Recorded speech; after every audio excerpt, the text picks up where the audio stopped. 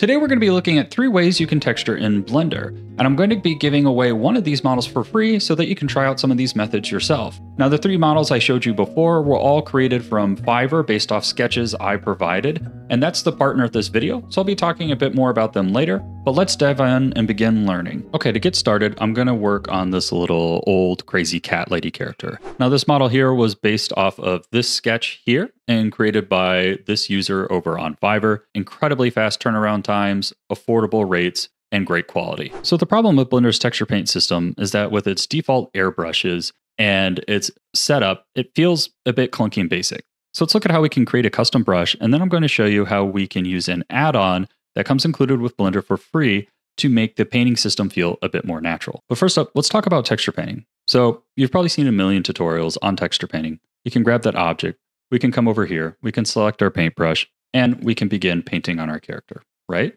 But you've probably noticed that the basic brushes are just this paint hard, airbrush, and fill. And it's kind of hard to imagine painting in all this detail. It would take forever. Well, we can speed that process up a bit by using textured brushes. So let's look at how we can add one of those. It's actually quite simple. So what I'm going to do is come up here. I'm going to grab the paint hard. Then I'm going to duplicate that asset. And let's call this painterly. I'm going to save that. And then we're going to come down here to the fall off. And we're going to grab this one right here on the end. And that's just going to make that flat. Now what we'll do is come back up here to the texture, grab a new texture here, and we'll call this paint brush. And we'll click here. Then we'll come over here to the texture tab. And you'll see that the paintbrush is there. We'll click open. Now I'm going to provide a free brush texture, but you can see it's just basically a simple grunge texture with a radial mask on it. So you can make your own if you want as well. Click open there. And then after that, you can apply it to either your texture or texture mask. I recommend putting it in the texture mask. So click texture mask, select your paintbrush there. And now when you begin painting, you'll see that you're getting this texture. So for example, let's say that I wanted to add a little highlight on this gross wart right here. I could just pick a slightly brighter color there and begin kind of clicking around there. And you can see how just by having that little bit of texture, it prevents it from just kind of looking like that smeared out, washed, cheap airbrush that comes in by default. And you can go on the internet to places like Pexels and just type in textures. So here I've typed in a brush texture. So you can grab these type of smeared textures. And all you want to do is just make them black and light and create that radial edge around there. You can use that in a software like GIMP. And you can create a variety of textures. Okay, so that's how we can make a simple custom brush. But I want to talk about this add-on called the UCU Paint add-on. It's included in Blender for free. You just need to enable it. And I actually think this makes painting in Blender much easier because it adds layer-based painting for EVs and cycles, very similar to Photoshop. You paint on layer 1, you paint on layer 2, and that's above layer 1. Now you can do this with complex node setups in the shader tree. However, this does it all for you automatically. And then it offers a bunch of advanced features. For example, you can paint right into the normals. And if you didn't know, taking a texture brush like we did earlier and painting into the normals is actually a great way to achieve a painterly look. Let's take a moment to talk a bit more about our sponsor. So Blender 3D is a fantastic tool, but sometimes you need a little extra help. I spent 5 years on my short film in Blender, and I often wondered if hiring a pro could have sped up the process. And that's where services like Fiverr come in. With Fiverr, you can easily find experts for tasks like modeling, rigging, texturing, and more, all at affordable prices. Plus, the robust review system makes it simple to manage feedback and keep your projects on track. I actually used this in my short film when I was doing some of the narration dialogue for some of the early edits. Now, texturing method number 2 is procedural texturing. If you've ever downloaded some of the production files from the official Blender team, you'll see that when they create these environments, they have crazy complex setups for these shader trees. So what I want to do today is show you 3 common simple shader tricks I used. I also recommend you go check out one of my most popular tutorials on how to create clay and also how to create this painterly effect, where I show entire workflows there. Let's dive in and look at how we can create more realistic fur. If you like the model I'm working on, it was actually made by this user over on Fiverr.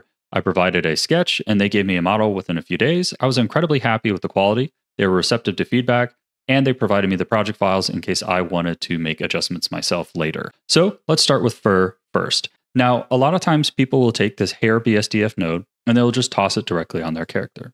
So let's go ahead and take a look at this. Let's say that we have our character here with kind of a light blue fur. This is okay. It looks like hair, but we could make this better. So if we actually grab a curve info node, we can pull this in and you can see that we can start getting random data here.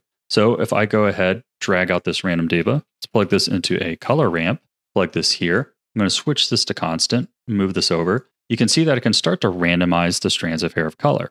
Well, the thing with hair is that hair is oftentimes 2 to 3 colors on average. And by just mixing in a few extra colors, we can make this look a lot more realistic. So I can add 3 stops there. And let's say that I pick this kind of light blue base color. If I press Control C over there, I can click these and copy it to all of them. Then can grab one each individually and just tweak their hue and saturation just ever so slightly. And there you go. Check out that. Look how much more lively and vibrant that is as compared to just this base singular color. You can see how much realism that adds. Now, there's also other options here. So you can do things based off of the length as well. And this is another interesting thing that you can do so that you can make the hair start a darker color and shift over to a lighter color, almost like when your hair gets sun bleached. Now, this next one, this emission trick, is actually something I learned from Ducky. So if you check out on his channel, he has like a full tutorial on this. But you can actually just plug a layer weight into the emission strength. And what it'll do is take the camera fall off and create a natural fall off around that emission object. And it takes it from just being a flat color to something that looks more like a realistic fluorescent light. So when working on my short film, my character picks up this water bottle here. And I had some people asking, how did you create such realistic glass in that scene? So here you can see my shader setup. It's very simple. And I'm going to break this down for you. And I just unplug everything here. Look how kind of just bland that glass looks. So first, let's look at roughness. So here I have a couple textures. I have a hand smudge texture and a liquid stain texture. And what I've done is mix those into the screen node. And you can see that's giving me some fingerprints and also kind of some dried liquid stains. Now, I have stains in my Crafty Asset Pack, or you can buy them elsewhere or download them for free somewhere if you can find them. Now, the other thing I did is I wanted that to affect the transmission. So if I go back to the glass here, you can see that when the transmission is set to just 1, like this, it doesn't look very real because in general, glass has imperfections. So the way I mimic that is I actually just plugged my roughness texture into a color ramp and then plug that directly into my emission. And you can see here what it's doing is creating variations in the translucency and transmission of the glass, which is leading to a more realistic looking glass. I can also take that roughness and plug that in there. And you can see how the glass is now starting to become more realistic with the roughness and the transmission plugged in. Now, the last piece of this for realism is I took the same grunge maps. This one's called Scratches. So it's just a scratchy looking texture. It's a normal map. And I've plugged that into the displacement of the glass to create a bit of bump.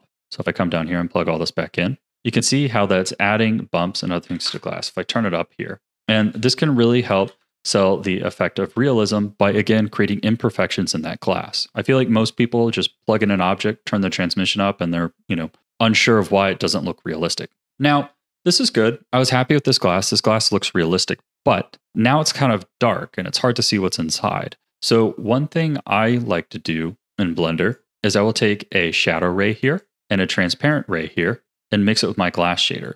So by mixing that into the shader here, what I end up doing is reducing the amount of shadows. So take a look at the image here. Now take a look at the image here. See how much darker this is? So by cutting out some of the lights there, I get a much brighter looking glass, which is an issue I've always had in Cycles, is that the glass seems to just kind of darken the scenes and eat all of the light. Now, lastly, we're going to be talking about smart materials with this little robot character here. Now, this model here was based off of this sketch and made by this user. Yet again, fast turnaround times, great prices, and very receptive to feedback. Definitely recommend checking them out. We're going to be talking about how we can use the computer to detect things like edges and add wear and tear naturally. Now, this is much easier in external software than it is Blender. However, on Blender, there are several community asset packs that have a bunch of great setups, but I'm going to show you a very simple setup you can use. So let's look at how we can do that. So first up, we want to detect some of these metal edges here so that we can add some kind of natural wear and tear to the edges that would occur over time. So we're going to use a bevel node for that. So if we grab a bevel node here, we'll leave that by default, and then we're going to add a geometry node, and then we're going to add a math node.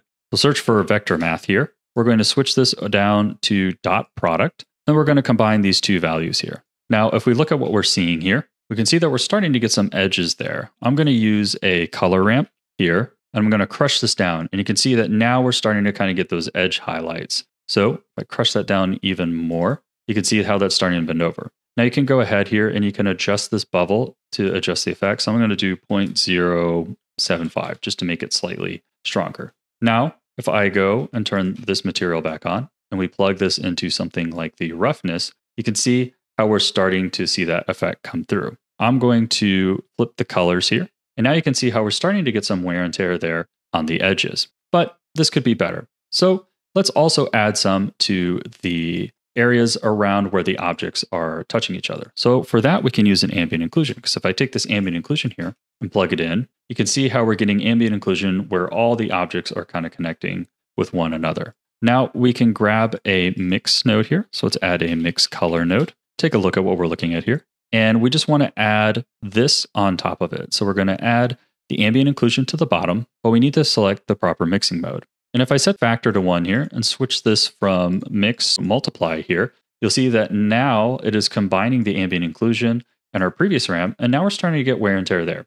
So this is good. This is better than just by default, but it could definitely be better. So now what we're going to do is just add a grunge texture in. So I'm just going to drag a grunge texture in that I have on my computer. And if you're struggling to one, I have some in my free sample of my crafty asset pack on Blender Market. If we take a look at what this looks like, we can see that this is just going to give us some general grunge around. So if I go ahead and plug this into the roughness, we can see how that's starting to break things up. Again, we just want to mix these together. So we will just duplicate this here, what's over here, plug this down here into the bottom.